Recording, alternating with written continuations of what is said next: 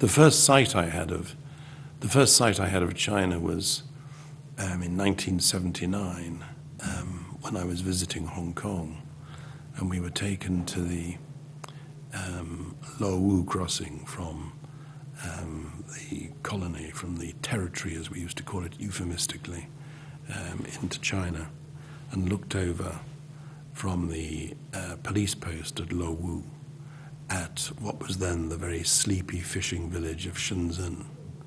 Slow-moving barges on the water, a few peasants in their rice fields and duck ponds, one or two people cycling along a dusty street on their big clumping Chinese bicycles.